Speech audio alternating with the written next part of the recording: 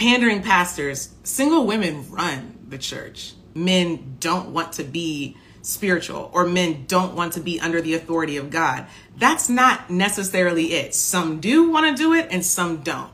The ones that do want this to be a part of their life can't be in the majority of churches because they won't stand for the pastor who's not willing to give the whole truth about what the word of God says about women and family and men and order. Read that Old Testament, okay? Listen, let me tell you something. If I ever go to church again and I'm hearing some fair weather New Testament nonsense, okay? I'm hearing pastor feminists, huh? You better read that Old Testament. You better tell it what it really says. Pastors leave out all kinds of stuff. These pastors know that single women would gawk at what the Bible actually says about women, and what the Bible actually says about order, and what the Bible actually says about punishment, and what the Bible actually says about authority, and what the Bible actually says about obedience, not just in relationship, but just in general. These pastors know that single women would gawk at what the Bible actually says in its entirety. So they leave it out, and men won't stand for it. So the pastors will accommodate and compromise, and men don't respect that, and they're not sitting for that. The issue is that there are way more Christian pastors who will pander and accommodate and twist up what they call the word of God to pander to a human woman. And that's what men don't respect. They're pandering to the money. What are we talking about here? Okay, they want those tithes. I ever tell you one time, came back to the UK. I just came back to the, was it when I was 2 years back into the UK? My mum wants to go to church. I'm like, oh, okay, whatever. She goes to church.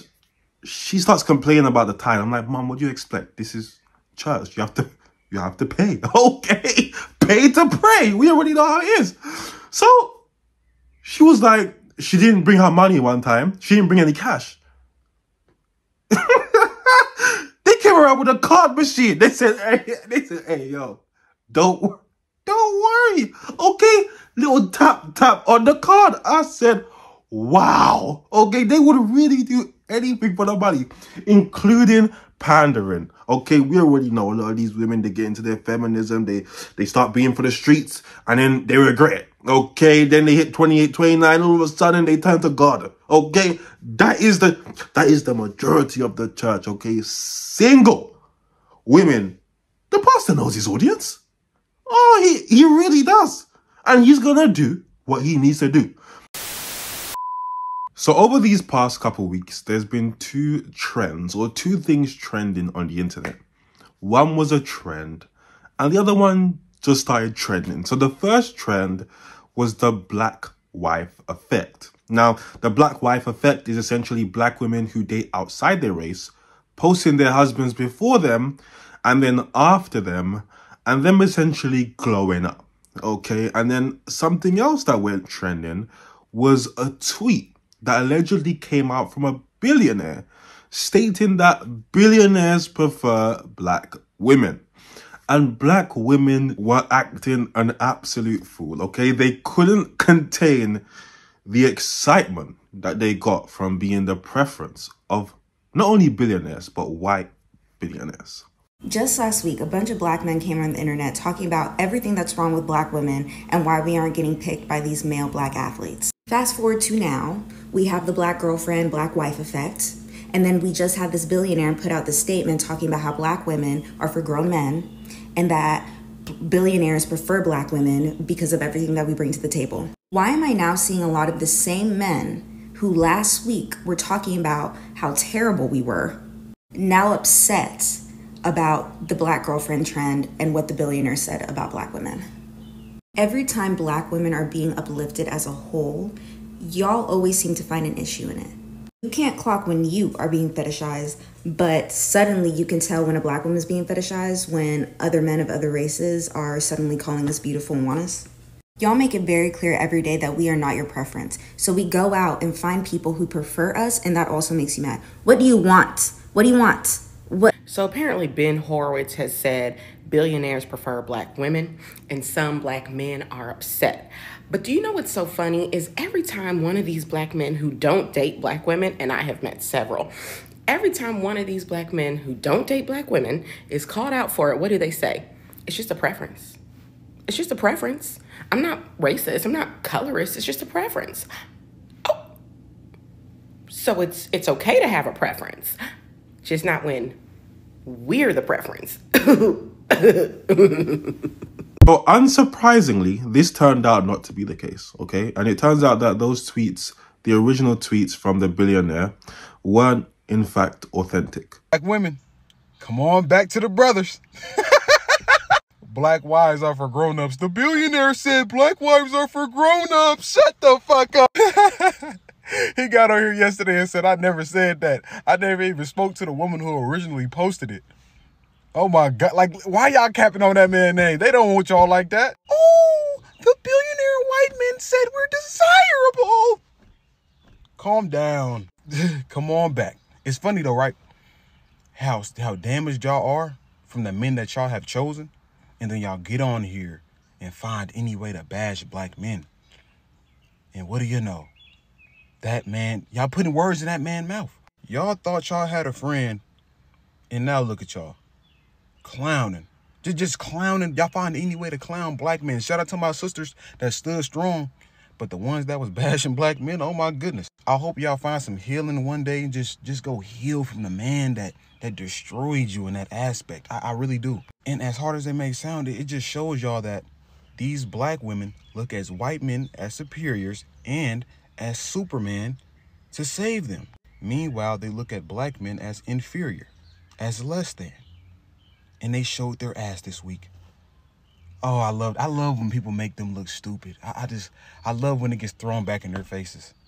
So here's the problem. And I'm going to try to articulate this properly in this gender war, okay? So this is what you have. You have a section of black men who don't date inside their race. They only date outside their race, okay? And when they articulate why, they can't do that without demeaning black women. These are the black men that say, if it ain't snowing, I ain't going, okay? Those types of black men, okay? And then you have the black women who are obviously upset and attacking those black men. But there's another section of black women here who do literally the exact same thing that these section of black women attack these section of black men for, okay? And then another section of black men are attacking these women, okay? So it's a back and forth. Really, they're both doing the same exact thing. And Scarface Mark is pointing out that all these black women were glorifying white men because of the black wife effect, which I'm going to put up on the screen right now.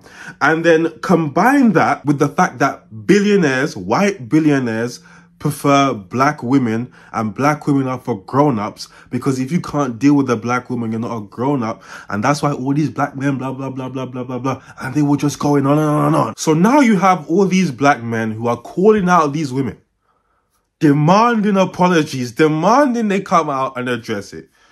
And this is what they had to say. Yesterday, I made a video about the Ben Horowitz quote, preferring black women. And now we all know he didn't say it. And there are a lot of black men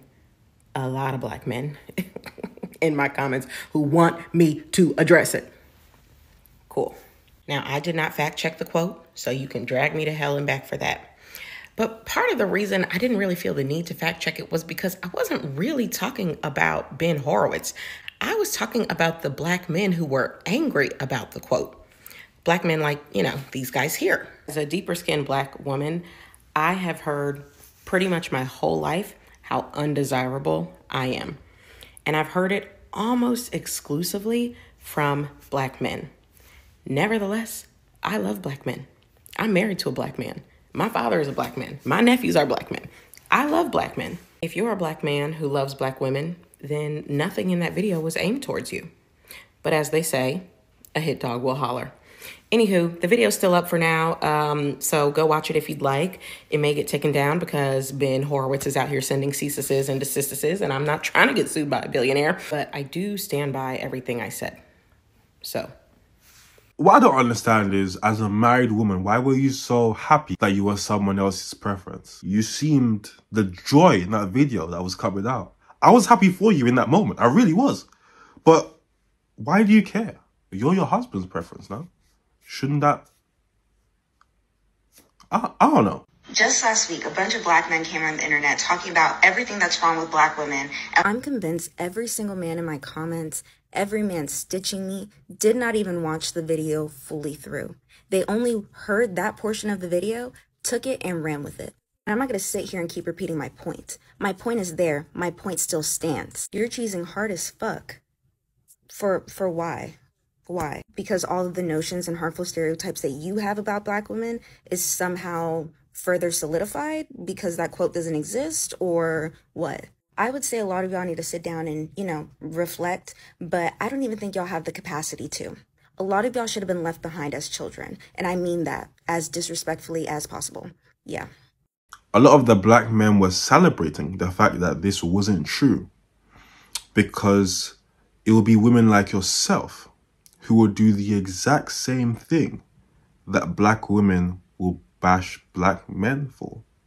And that's not only glorifying other races, but demeaning black men in the process. So when it turns out that it's false, you've done all that for absolutely no reason. Because guess what? You're not the preference of billionaires.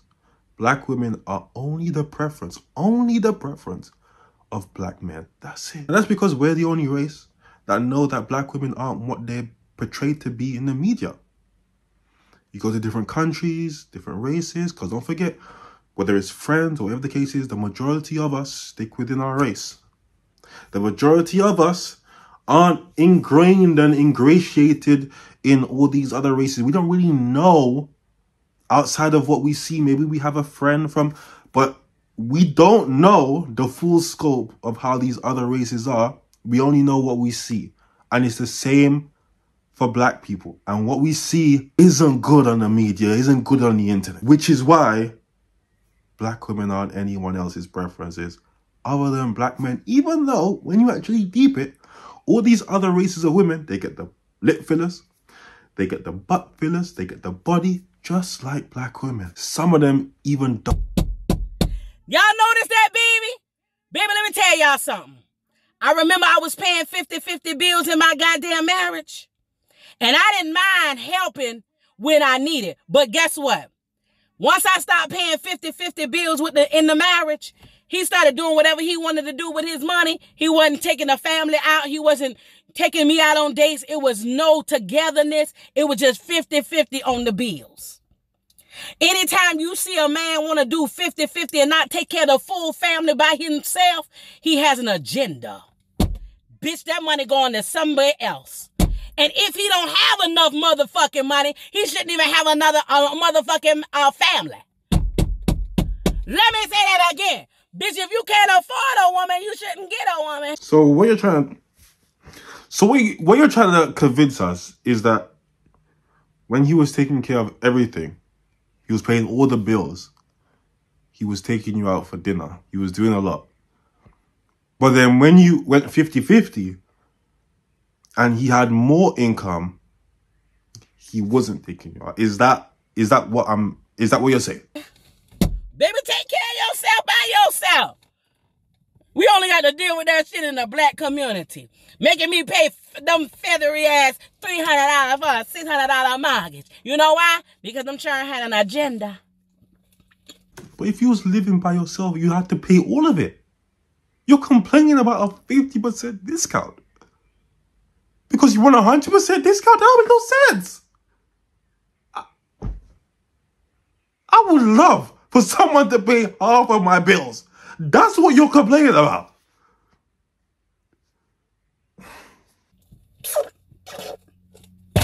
Baby, let me tell y'all something.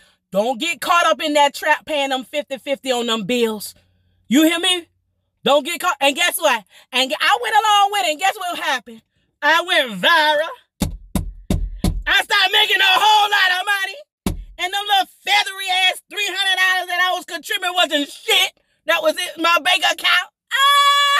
By the time I had divorced the nigga, I had over $50,000 in my bank account. So let me me tell you something. If a nigga making you pay 50-50, baby, go ahead and pay the 50-50, but you got to plan your way out. Okay? I'll tell y'all that in my book next. All right? Let's speak now. Of course you're saying a book. You know why white women and black women are the only women who come on the internet and complain about 50-50? It's because you guys are the most feminist. You guys are the most delusional. You guys are the most corrupt. Everybody else just gets on with it. Because most people actually understand the economy. Most people actually have a logical understanding of the climate in which we currently live. So, you know, look, if you guys don't want to do 50-50, fantastic. You want to get a rich man? Great. Fantastic. Good for you. I hope it works out. It won't, but I hope it works out. Why can't you go 50-50 with your man? So there's two things that I picked up from this take. The first one is American men are really spoiled in the fact that they have access to women without proving to the greater community that they have the means to provide for said women. Which is why you don't hear anything from passport bros. Strange, huh? The second is only black women are expected to go half or 50-50 with black men. Just black women. Which is also strange. What were you even saying right now? That's like me saying American women are spoiled because they have access to men and they don't cook or clean, they aren't submissive, and they aren't virgins. Are we going back in time? It's 2024. So why is it always the least traditional women who try to place this traditionalism onto men? It doesn't make any sense. You're not virgins. You're not submissive. Why are you trying to place traditionalism onto men when you're not yourself? And black women are complaining about 50-50. Girl, we are in last place. Look at it, income by ethnicity. We are in dead last place. Well, I'll never go 50-50 with my man. Shut up, bitch. Look. Open your eyes for once and look. Wait a minute, everybody pay attention. Read this with me. Median household income. That means it could be two people in a household making $51,374. And you're telling me you're going to use one income because you refuse to go 50-50 with your man? You will never make it. You will never make it. Listen, the black community, we need to change our thought process. Oh, I'm not going to go 50-50 with my man. He got to pay all the bills. Shut up. Shut up your mouth. We are in dead last place. You know that Babyface Ray song? A Million Cash Race? We are in last place. Not only do we make the least, but we spend the most. Let me show you. Wait a minute. Black consumer spending is growing at a rate of 5% per year, faster than the overall U.S. consumer spending growth of 3%. We are spending more than the average American. Okay, now, black spending power reached a record of $1.6 trillion in 2021. And you know what they're trying to say now? By 2024, black people spending in the U.S. is going to reach $1.8 trillion. Meanwhile, we make the least. Like, are we using our brains? You're black and you hate the soft guy era while we promote partnership? Go back and watch this video. What place are we in again? Never move into a woman's house. You will regret. About 10 years ago, I had to learn this the hard way. And boy, never again. At the beginning, it always used to be a joke. You know, the get out of my house. And you just, you kind of laugh it off because it's funny, right? Until one day we had a disagreement and then she said, get out of my house. Me, like an idiot, I thought, oh, she's just joking. And she just went, get out of my house. I was like, and because my name wasn't on the list, I had no choice. I had to leave. Overnight bag and everything. But the next day she called me and said, hey, I'm sorry. I didn't really mean it. You can come back. Which I did because I had nowhere else to go. But best believe I spent the next 2 weeks looking for my own place. But check this, me looking for an apartment actually caused us to break up because she thought I had commitment issues. And I'm just like... This is advice that I've been given since I was maybe 12 years old, okay? Always have your own stuff as a man. If you're moving in with a woman, you move in together into your own place, both for your name on lease. Or she moves in with you, okay? Because one little disagreement and she's kicking you out. Now where you going? You gotta go to a hotel. You might have to move back in with family. Because we all know finding a house is a process, right? Because for whatever reason, women, more than men, will hold that over you. The fact that you live there, it's not yours, but you live there. If you grew up with a mother, you know how this feels. It's always her house. It's never your house. And it's just the same if you move in with a woman.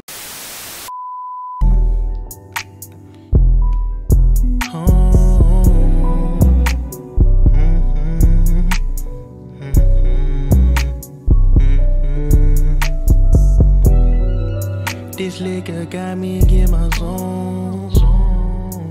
Now I'm blowing up your phone. Blowing weed, smoking the ozone. I just can't let this go. This liquor got me in my zone.